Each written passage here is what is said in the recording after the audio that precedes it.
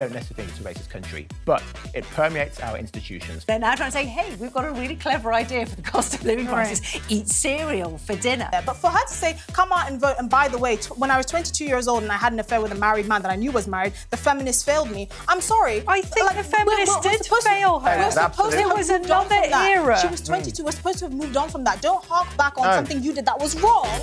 talkTV. It's the only place where you get the truth.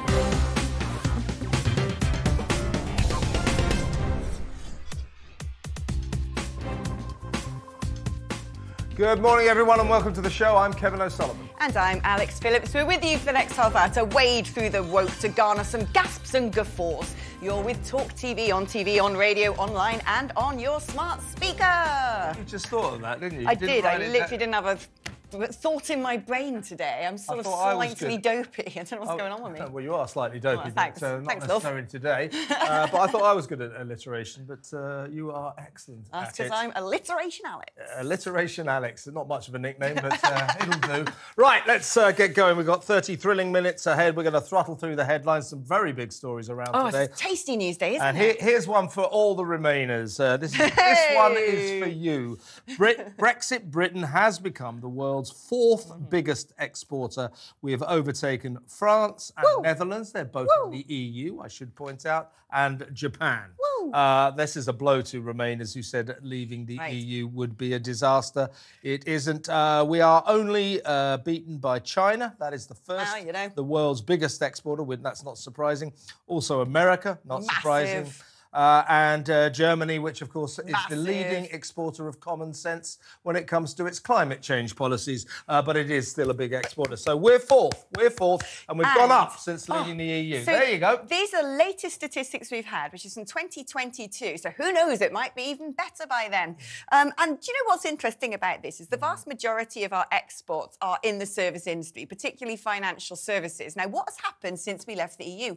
We don't have a services deal with the EU to trade services freely with them because they know that that's what we do good at. So, no, we're not going to give you a deal in services. So, actually, this has nothing to do with EU membership or not EU membership. This is because since leaving the EU, we've been able to liberate the financial services sector, strike massive deals in financial services abroad in countries that aren't in the EU, where we couldn't have trade deals before, remember, because the EU said, no, can't make your own trade deals. And we've been able to cut red tape significantly in those Edinburgh reforms. One good thing that Jeremy Hunt did, by the way, in financial services. And now we're looking to strike up big service sector deals with Turkey. And honestly, it's just Brexit is finally starting to deliver. So your boost sucks, you naysayers of Britain. Look at the facts, my friends. We were right. I knew you were the one to talk about that. Business Secretary Kemi Badenoch said these new figures show the UK is punching above its weight on trade and is on track to reach our ambition of exporting £1 trillion worth of goods and services a year by the year 2030. I mean, imagine if we used all of our other Brexit liberties and created some more dividends, like slashing corporation tax and VAT off energy bills and all these other things that we could do as a country to be even more attractive for business and get manufacturing up and going. We could be huge.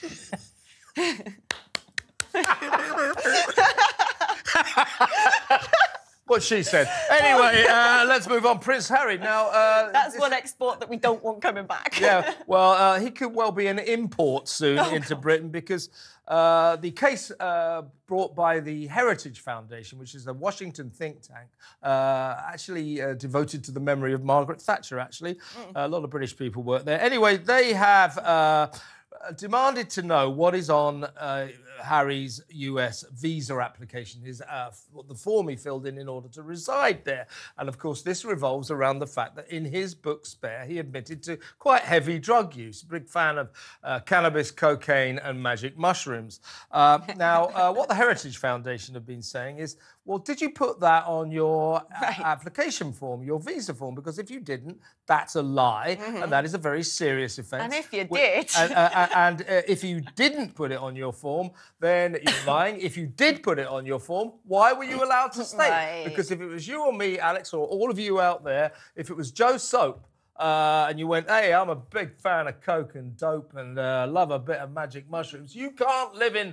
not only will you not be able to live in America, they won't even let you go there. So what's happened now in this long-running saga, Joe Biden, a deferential forelock-touching, pardon, be me ever so humble Democrat boy, him and his Home Security Department have been desperately trying to protect the prince, so you can't see his form. Anyway, the Heritage Foundation taken them to court, and it has now been ordained that the DHS, the Department of Homeland Security, must hand the judge Harry's form, and they're going to do this now.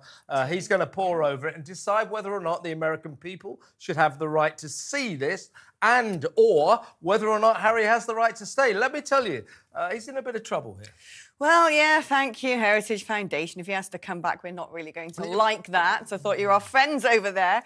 But no, it's true. It is. I mean...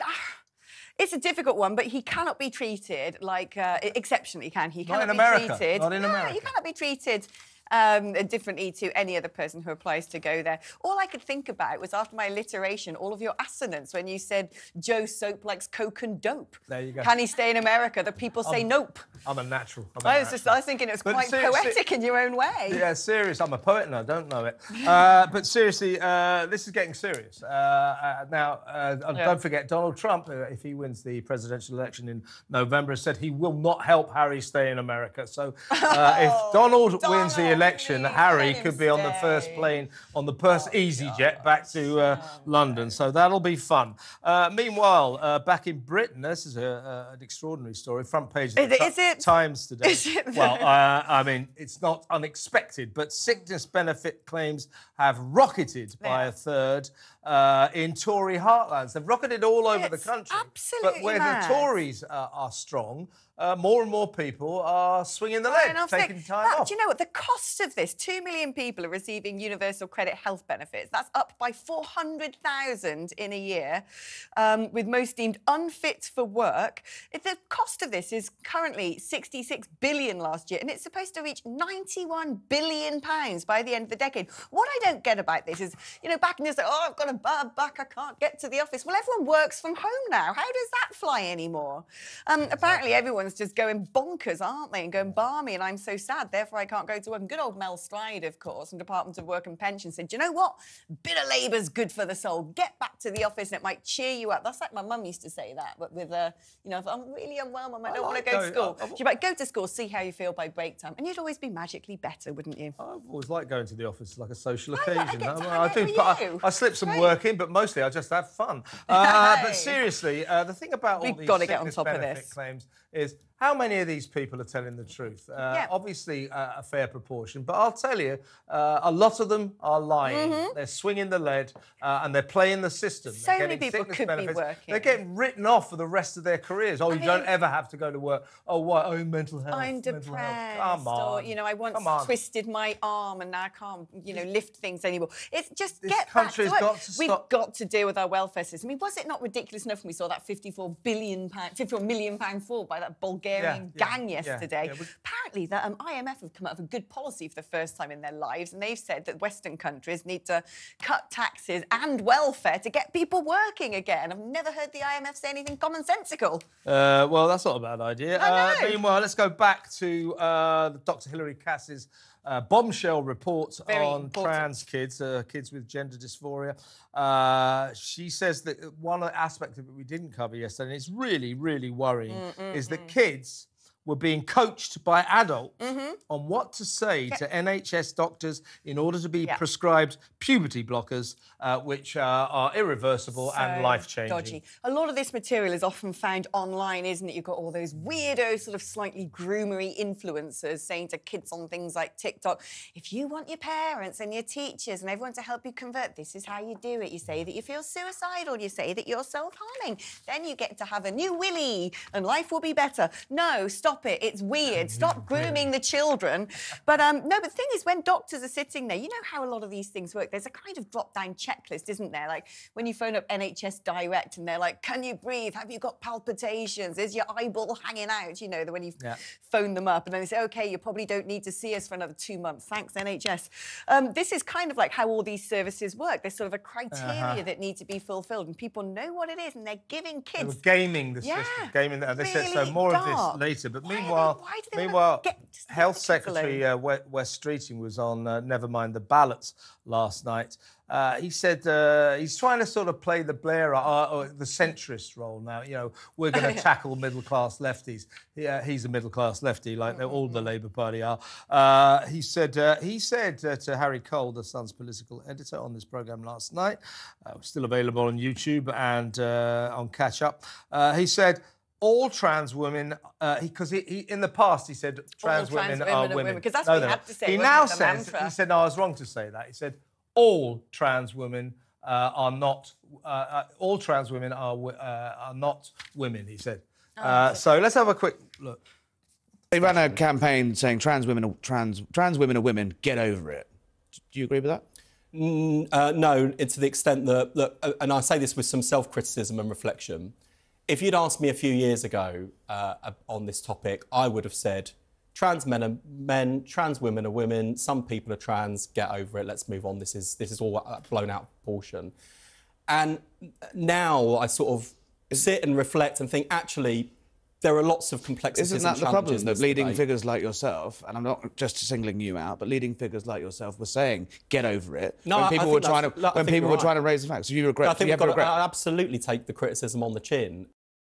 It disturbs me that all of these liberal lefties would chant this mantra of this neo-religion of trans is something to be upheld and exonerated and beatified. Better be trans rather than cis. You don't want to be cis, that probably makes you a Nazi. And they all went along with this in the face of science. Then all of a sudden they see the direction of the wind change. A bit of science comes into play with this report and they go, oh, well, I was wrong, wasn't I? Mea culpa. No, you enabled this. It was all of you. It wasn't even the tyranny of silence. It was bullying the people on the other side. This is the man who wants to be the health secretary. A couple of years ago, he used to work for Stonewall. He wants to be the health secretary. A couple of years ago, he didn't know basic biological facts. Now he's saying all trans women are not women. Oh, no trans women are women, Wes. No trans women at all are women.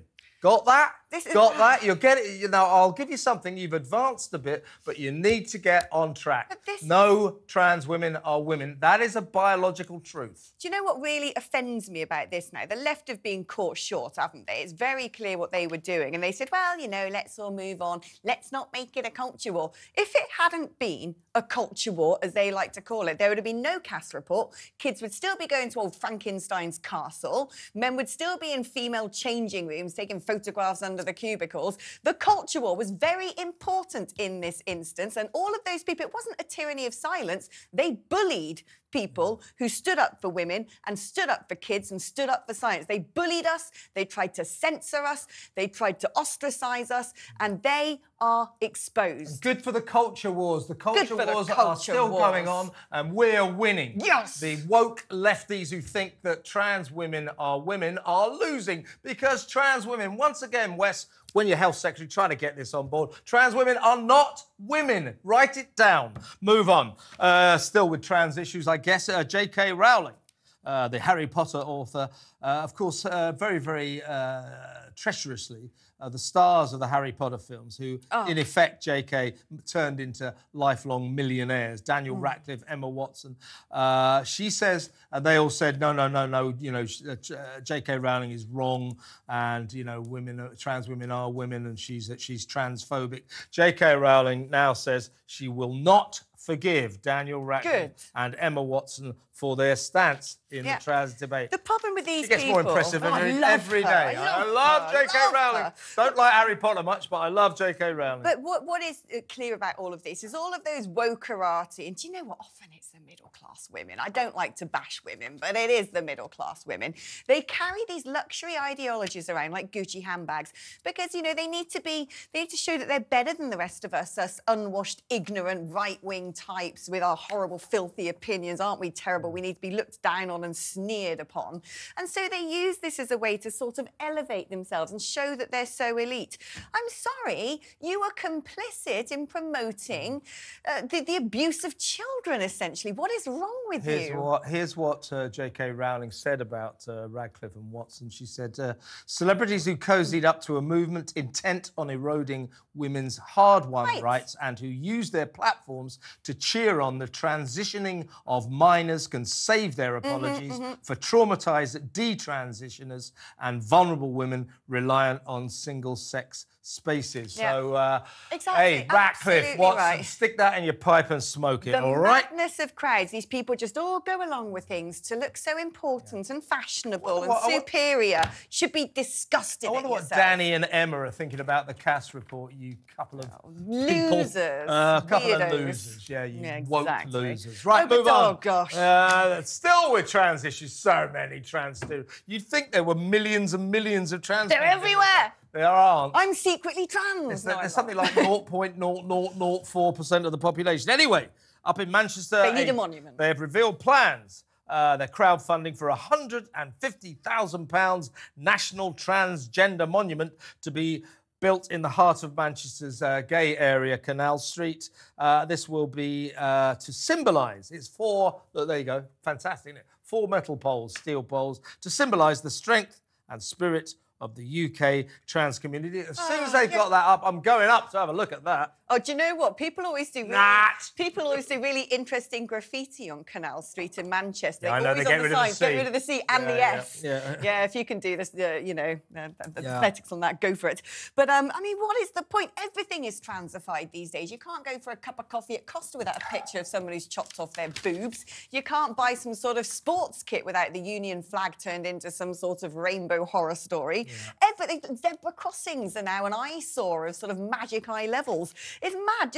We don't need to keep saying rainbows everywhere and statues everywhere and monuments everywhere. And doesn't this make the world a better place? Actually, it makes people sick and tired of it. Just let people get on with their lives. Stop forcing things down our throats and then the world will be a better place. Fair move on, but I just don't understand why 4 steel poles. Oh, there'll be some sort of for the 4 different genders or something.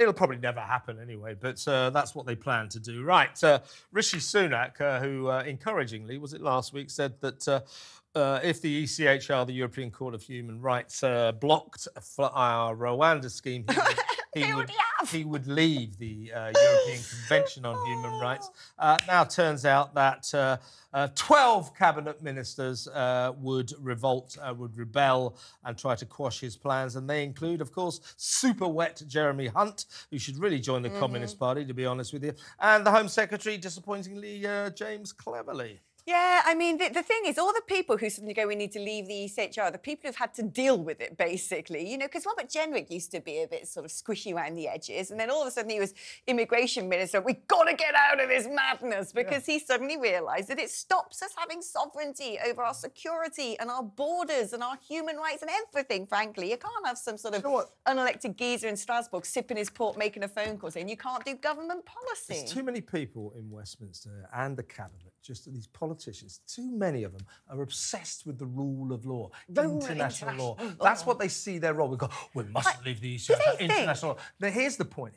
Right. Stop obsessing on the rule of international law and start thinking about the people that you're supposed to be governing. Right, and also, you know, this weird idea that if we suddenly leave the ECHR, we're going to start chopping people's heads off in town squares and sending kids up chimneys. Of course we're not. British human rights are some of the best in the world. We invented this stuff, by the way. But like everything else, when it becomes a supranational organisation, it has to have a reason to exist, so it makes more and more legislation. The latest ridiculous ECHR ruling that these Swiss women have said, oh, if governments don't stick to net zero, then, you know, they can be taken to court or international law because we might die from climate change. It's utterly absurd. This has to stop. We need to be able to... It's my proposal. I know how to... You know, Westminster gets a lot of flack, quite rightly, full of idiots.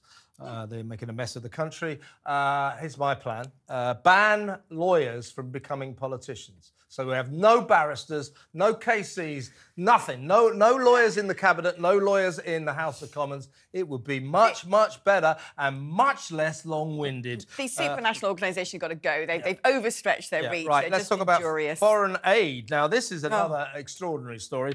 It turns out, so of all our UK foreign aid budget, we're spending a quarter of it. That's an astonishing, a staggering £4.3 billion on domestic asylum seekers and refugees. So 4.3 billion, that's a quarter of our foreign aid budget goes on asylum seekers and refugees here in Britain. So basically, a lot of foreign countries lose out because Rishi and the gang are making such a mess of the migrant crisis. 4.3 billion. Imagine what that could do in the NHS, right? Imagine how many new GPs you could have in hospitals, and probably not loads of hospitals. 4.3 billion isn't going to get you many hospitals. But it shouldn't be going on keeping people who have broken into the country in this country. And Labour, of course, turned around and said, Lisa Nandy, it beggars belief the governments are using overseas aids to bail out their failing asylum system, and said that we're going to smash the criminal gangs. OK, like there's not Europol and Interpol and, you know, everyone trying to do that anyway, you moron. And said, and we're going to come up with a brilliant returns agreement. Well, do you know what? You're not, because the EU have suddenly decided, oh, look, segued straight into the next story. Yeah, go on, carry on. The EU has suddenly decided by qualified majority voting, QMV, as they like to call it in the trendy circles of Brussels, which means that if countries go, don't want this, it gets forced on them. No, it just means the majority of people have to but they've consent to decided it. this. They've decided, after it started in 2015, these debates, that all EU countries now have to share migrants. So where they all land in Lampedusa and come to Greece, and those countries like, we can't cope with this, well, do you know what? You're going to have to take your share or pay them, and there's no way out of this because the EU have now rammed it down people's throats. Now, this has interesting repercussions for us, because if we were now to have a returns agreement with France, the deal would be, Labour Party, take note, we're going to have to take a quotient of the EU migrants. So that means the EU are just controlling everyone's borders. But hilariously, of course, good old Viktor Orban in Hungary... If we were still in the EU, we would be forced to take thousands and thousands of migrants from Italy, Greece, and all those other frontline countries. Let's move on. Joe Biden, last night, again, on Never Mind the Ballots with Harry Cole, the Sun's political editor. They had a guest, Elon Levy. He's a former Israel spokesman, and he said that by... well, basically, he said Biden is throwing Israel under a bus. Let's have a look. Is that how Biden's words have landed? Is that how it feels today where you are, that you're being thrown under a bus? Increasingly, it seems that there is a crisis in relations between Israel and the United States. But President Biden has said Israel has every right to go after Hamas. He hasn't ruled out an operation in Rafah. He said he wants to see a plan that will enable civilians to be protected. And Israel is working on such a plan to help evacuate civilians, get them out of harm's way temporarily, so that we can destroy the last 4 Hamas battalions inside Gaza. Yeah, but they're not being allowed to do it. No. It's only 1,000 IDF troops left in Gaza. Several weeks ago, there were hundreds of thousands. Basically, Biden, Sunak, Cameron are putting so much pressure on Israel to stop the alleged genocide that Israel has been nullified. But anyway, more to the point. Yeah, Joe Biden still, you know, like seems to give with one hand and take away with another. Out, hasn't he? He says he's warned Iran, which is closed airspace over Tehran for military exercises, and people say that they're gearing up to possibly attack and bomb Israel. Joe Biden has told them, you better not do that. Well, this follows on from a targeted attack against one of the generals of the very controversial Quds Force, the horrible, bloodthirsty elite sector of the Iranian Revolutionary Guard Corps, in a Syrian embassy. This guy was taken out, as was his deputy. Israel haven't put their hands up and said it was us, but what happened after that is Iran said, right, that's it, we're going to retaliate. Now, it turns out a plot has been foiled, America says, well, not foiled, but detected, that they actually plan to strike Israel itself with drones, with missiles, a big one, basically. And so it's all sort of panic stations now, because if they strike Israel directly. America's already flown their general out this morning to meet with the Israeli general to say, well, we will strike you directly. You know, there's a lot more going on in the subtext here. There's loads of phone calls going on in the Middle East, UAE, Saudi Arabia, all being urged to phone up Iran and say, don't do this, this could be nuclear war. But this is, I think, trying to smoke out whether or not Iran has got that nuclear weapon. Have they got it? How far are they developing it? Relations were starting to be normalised under Biden with Iran after they tore up the Iran reinstituted the nuclear deal. Anyway, Biden says American support for Israel is ironclad, but it's not, is it? Well, you haven't been very ironclad in the last couple of weeks, Joe. Meanwhile, still with Biden, I think he's been in Australia, hasn't he? He says he's considering ending the prosecution of Julian Assange, the WikiLeaks founder, who, of course, has languished without trial or charge in a British prison for a long time because America wants to extradite him. Well, Joe Biden is now saying he might drop the entire case. Let's have a look at Joe saying this. President Biden, do you have a response to Australia's request that you end Julian Assange's prosecution? I didn't hear you. Do you have a response to Australia's request that you end Julian Assange's prosecution? We're considering it. I'm not convinced that wasn't a robot, actually, sort of walking like this stiffly. I think he's now just like, you know, a sort of... Yeah, he's like some mannequin. That is a the most... computer system. God almighty, it's really terrifying. I don't know what that is. But yeah, I mean, if they drop the Assange case, that will be music to many people's ears, particularly his wife here. And it is, you know, I'm sort of not quite sure what I think about Assange. Me too. I'm kind of However, the fact that he is languished in a British jail now for a couple of years, I think it is, without charge, without trial, you know, we've got to look at that. We're not supposed to do that sort of thing in this country. Yeah, no, I don't know. Well, let's anyway, Julian Assange says he's a journalist. He's not, but you know, I don't think he should be persecuted because he's just revealing the truth. I'm a journalist. I believe in disclosure. Yeah, he disclosed. I'm a journalist. No, I don't care. I'm a journalist. I didn't know where you stood on it. I don't like your mind quite quickly. I love Julian Assange. No, I don't. He's a weirdo. Meanwhile, just quickly before we finish, do you remember that disastrous Willy Wonka experience in Scotland, in Glasgow? It's just so 2024. They're going to recreate the awfulness of it in Los Angeles, in Hollywood, and turn it into a kind of counterintuitive visit where people will go and get 2 jelly beans, which is what you got in jail, and see this kind of rubbish. There you go, Megan. There's some sort of Z-list 2-bit rubbish acting job for you to do. That'll keep you busy. Yeah, so that is good. So you can go and revisit the magic of the Glasgow Willy Wonka experience in Los Angeles. Only in America. Well, there you go. Sadly, though, Alex, we've come to the end of this show. Thank you for tuning in. You can relive this experience in longer format. You know what's coming up at 1 p.m. Cross Talk. Up next is Julia Hartley-Brewer.